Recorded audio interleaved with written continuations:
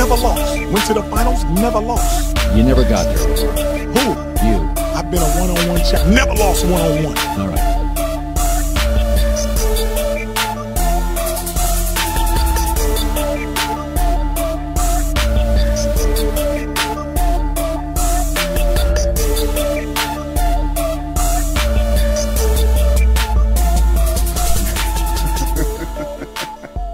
Back at it again, it's the guy Spence. This time, you know, in the building with me, it's the guy Ricardo sitting across from me today. And Ricardo, I got asked one of the most blasphemous, most preposterous, ridiculous, stupid questions. Let me hear it. Do you think? I don't think a lot, but okay. Head ass. 2004, Longview and Kilgore. The question was asked to me, who do I think will win? Longview and Kilgore. The short answer is Longview. The longer short answer is Longview by a lot. But I can understand where the Kilgore fans come from. And here's why. Once you win a state championship game. In 3A? 4A. It was 4A. Oh, it was 4A? Yeah. Once you win a state championship game, you have the ultimate confidence in your team. We can attest to that. 2018, Longview team, we'll put them over anybody, right? That's a fact. Like I don't believe there's a team from East Texas that's better than the 2018 Longview team. And the reason why is because they won state. So I can understand why a Kilgore fan, that confidence that you get from winning the state championship, you feel like your team can absolutely beat anybody. But calm down, Kilgore. It's not. I love Kilgore folks. It don't work like that. It just doesn't work like that. It doesn't. They're not gonna beat Longview. But let's talk about Kilgore. What all did they have that year in 2004? I honestly don't remember. So 2004. Kilgore, that's why I'm getting on Google right now, because I want to see if I can find this 2004 team. I think it was people with the likes of maybe Nick Sanders. Yeah, so Nick Sanders, maybe? Of course, and he was good. He was good, and he has the most dramatic play in a state championship game. Yeah. Like that block kick, and then to pick it up and go to the house with it, and to end the game in such a dramatic fashion. I understand why people. I saw some blasphemous stuff. I heard. Never mind. We'll get to it later. Nick Sanders is a guy that's on that team. Wayne Daniels, a defensive end who was a first team. He was pretty good. First team All-American in college at TCU. Yeah. Pretty good at more than pretty good at Kilgore. 3-star. He played tight end, D-end. Eddie Jones was a 5-star DN. He was pretty good. Yeah, he was pretty good. Keith Gillum, running back, rushed for like over 3,000, I think. Well, not 3,000. It was like 29 or something. Anyway, a crazy amount of numbers. He goes to Utah State, I think, is where he went. But he had a very, very impressive year. He was a 4A player of the year at running back. They had offensive linemen like Lon Roberts, who went to La Tech for a while, started 4 years down there. Michael Huey started at Texas. Britt Mitchell was like a tight end on that team. He started at Texas at one point. So they had talent, and they had individual talent, and they were very good up front. And that's why they have. That's why they would have a chance.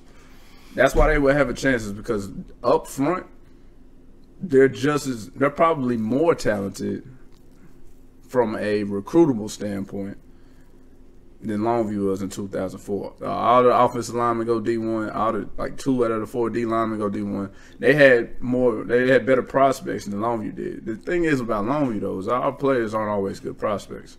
No. Like you look at some of the best players in school history, and most of them guys aren't even like recruits. You know what I mean? We think of Jeff and I. You think of DeMarcus. You think of like small bodies. Addie McGee, for like just 5'5" and 150 pounds. Had enough for that. But Longview was traditionally like good players, bad prospects. Facts. No, Keelan Williams is a prime example of that. That's a fact. So that doesn't, just because you have more D1 prospects doesn't mean that you have a chance. No. There's honestly there's one common opponent they had that year, and that was Marshall. Now, Longview struggled with Marshall earlier that year. First game of the year in Kilgore, 2004. In 04? In 04. So remember, we had struggled with them. Think about it now. 04. Hold on. We played that game in Kilgore. We played that game in Kilgore. Right. His first game of the year. First game is King being the head coach. Yeah. At halftime, I think we're down. At halftime to Marshall. If not down, it's like what was the score? Like 15-14 or some crazy shit like that. Let's go look at it. We got time. Let's take a gander. It's Taking 2004. 2004. You mean the Marshall game where we beat I know we beat them 40 to 15? 15, but Marshall was up 15-10 at halftime. That don't mean nothing. It does in a sense. It does because 15-10. This is a team. You got a chance. This to is go. a team that I'm was trying to give Kilgore hope, man. Don't kill him. Trying so hard. I'm trying to. They're down 15-10 to Marshall at halftime, and then Marshall doesn't score. And Marshall no doesn't more. score after the first quarter. So there goes that. And then Kilgore played Marshall in 2004. Kilgore beats Marshall 28-27 in double overtime. Yeah. So you got one common opponent. You got Marshall in 2004, which Marshall was damn good in 2004. Yeah, Went to the state game. Jackie Robinson is one of the best players in East Texas history at running back. Right. They struggled with Marshall, and it took Marshall went for like a fake field goal, a fake extra point to try to win the game in double overtime. So the team that you struggled with and barely beat, Longview beat 40-15. I don't think that people don't take into account the classifications, bro. Yeah. 5A means you've got abundance of talent. Yeah. And I'm not even like, it's not like those 4A guys that, like, Kilgore didn't even play both ways that year. But the amount of talent that's at Longview versus the amount of talent at Kilgore, it would be close for a half. I'll give you what happened with Marshall. It would be fun to watch. It would be close for a half because Keith Gillum is a good running back. Yeah, he's going to make some plays. But Jackie Robinson, to me, is better than Keith Gillum. Yeah. Look, Marshall only rushed for, 82 yards against Longview in 2004. And I'm almost positive that Jackie Robinson didn't have all those yards, but 82 yards. 82 yards by the entire team through 4 quarters against Longview in 2004. Longview didn't lose a game until the game that they lost in the playoffs. Which was 3 rounds deep. Which is one of the most talented Lufkin teams ever. Right. The 2004 Lufkin Panthers, who went on to go to the 5th round and got beat to South Lake Carroll, who won state that year. Yeah. Is the team that Longview lost to, and Longview had a lead in the second half of the ball game. Right. Like, this isn't. I understand, like, Kilgore was special, and that's probably the best Kilgore team ever. But even at your best, they can't. Okay, so check this out. Maybe 2004 versus another year from Longview. You got a shot. Maybe. You got a shot. You catch us. Play 2000. I ain't gonna even say that. What are you gonna say? 2006. I wasn't gonna say that. So we would have beat the ass too. You think? I'm not gonna go on a limb. We would have beat the ass. Look at the camera. Say that. We would have beat y'all ass. The 014, we smacked them. Easy. They short paper. We would have smacked them. I'm glad you. You know how I feel though. Just me personally. Maybe I'm biased. I am from Longview. Yeah. Longview, we just built different. Yeah.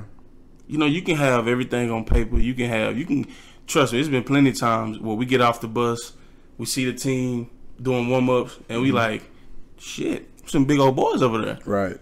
And then you get on the field with them, and it's not the same. Nah, it's not at all. So size and stature doesn't match. You know, the physicality that Longview we breed. That's why I just feel like we breed that. You don't have to be big. Obviously, Spence, you 5'6" on a tall day. Wow. That knock some inches off of you? Definitely. 5'3". You knocked off 3 inches off of me. Give me 5'9", bro. You 5'9" on a tall day. Thank you. I say in high school you was like 205 pounds. Depending on what year we're talking. Freshman. I mean, not freshman, but your sophomore year. Possibly. You was pretty small. That's pretty accurate figure. And I know you went up against guys twice your size, but yeah. I mean, I think you won a lot of those battles. This ain't even about me. I think not at all. I think what people are a big thing that people are taking into account is the coaching and who John King is. Yeah. John King in big games, especially big games against East Texas schools. And I think a lot of people don't really understand what beating somebody that's in your own backyard means to John King. Right. Like, he loves to play Tyler Lee. Loves to play John Tyler. Yeah. Loves to play Lufkin. Now he does anyway. I don't know back then, but now, you know. I think he did. He loves to play Lufkin. Loves to play the people that are around him because he loves when he is on top of East Texas. So if he got a chance to play a pretty good Kilgore team. Last time Longview played a team that was pretty damn good in the regular season, in 2005. Both teams were 8-0 coming into the game. Rockwall. No, not Rockwall. 2005, man. I played in 05. John Tyler. Damn, it was 8-0? Was it 9-0 or 8-0? Nah, that was the last game of the history. So both teams were 9-0. No, yeah, that game was literally for the district championship. So it feels like it was. John Tyler is undefeated. Longview is undefeated. The amount of shit talk that's going on the radio from the Blaze is amazing. Like, I've never seen the Blaze get involved in smack talk, but them calling John Tyler. As a matter of fact, it was the 10th game of the season. 10th game for us. I think it was like they hadn't had their bye week yet. Maybe not. So it was like 8-0 JT and 9-0 Longview. Right. And it was 42-13. It was. Like, I just don't think you guys understand when he plays in East Texas' opponent, it's guns blazing away. He gonna pour it on you if he can. And my thing is exactly if he got a chance, he will not let up. No, he'll let the tools run it up on you. That's a fact. But my thing is, somebody had this wild thought that Malcolm Kelly could be covered by Nick Sanders. No. I don't think y'all. As good as Nick Sanders was. And then that's not like even a slight at Nick Sanders. Nick Sanders went off to TCU and was like all conference 2 to 3 years. He was a good player at TCU. Malcolm Kelly was a second-round NFL draft pick, dog. That's a fact. He was all conference too at OU. All conference at Oklahoma. Unguardable in high school. I want to say he might have played in a national championship game. The only way you guard Malcolm Kelly is to double cover him. Got to.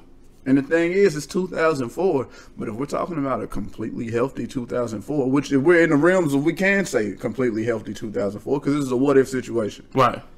You got Quincy Grant. Do we got Quincy? Oh, okay. If we got Quincy, then hang it up. Okay, if Carlin, the passing game wasn't nowhere near the same with Carlin versus Quincy. But if we're talking 2004, and this is fantasy land, we got a healthy Quincy Grant. Yeah. Malcolm Kelly, Vondrell McGee. Chris Ivory. Adrian Reese. Gordon Freeman at the other tight end. Yeah. Okay, your receiver. You got Trent Williams blocking. You got Trent Williams blocking up front.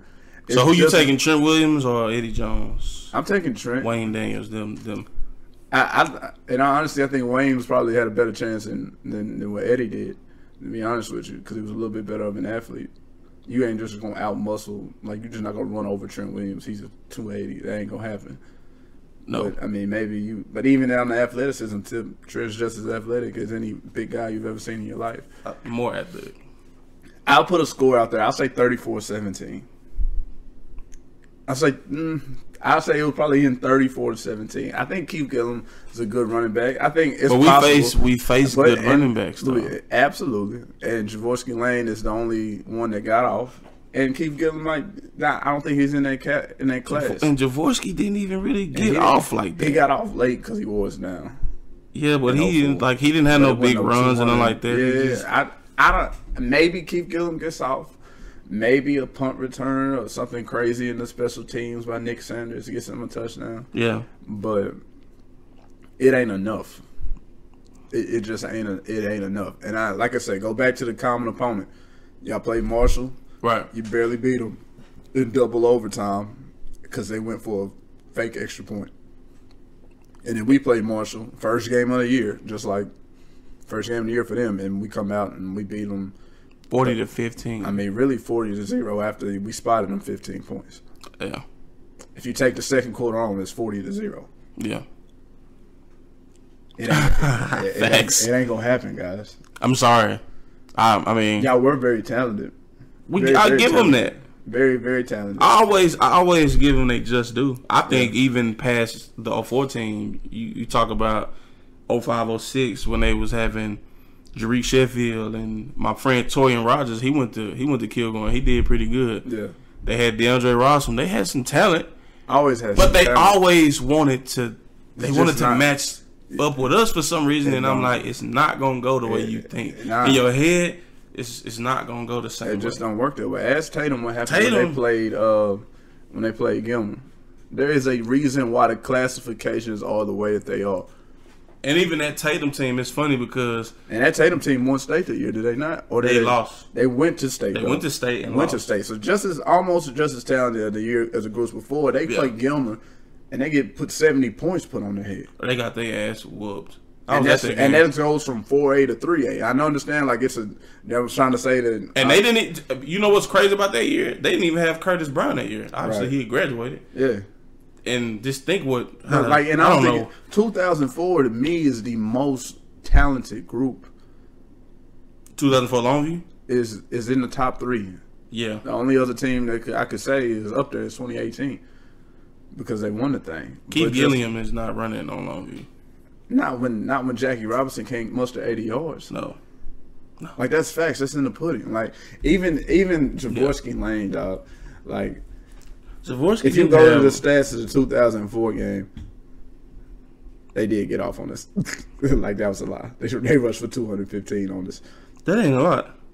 215 yards is a lot. Well, Longview, we rushed for 344 in that game. Yeah. That's another 244 ain't really a lot because it ain't all about Jaworski.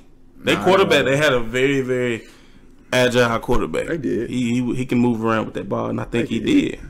They did, but it just ain't gonna happen. But Jaworski Lane literally scored every touchdown for us. Yeah, he did. Sad to look at this. Yeah, scored all 4 touchdowns.